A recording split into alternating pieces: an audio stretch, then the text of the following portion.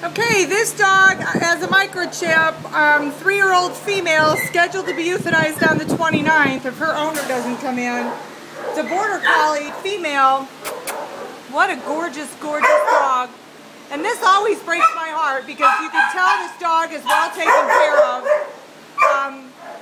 And if her owner cannot find her, they will put her down. And that's the sad thing about this, because I see dogs all the time that come in here microchip and they get euthanized. It's horrible. This is somebody's dog. Honey, how did you get stuck in here? You're a border collie. Border collies are smart. You should have run the other way. She says, I'll know for next time for sure.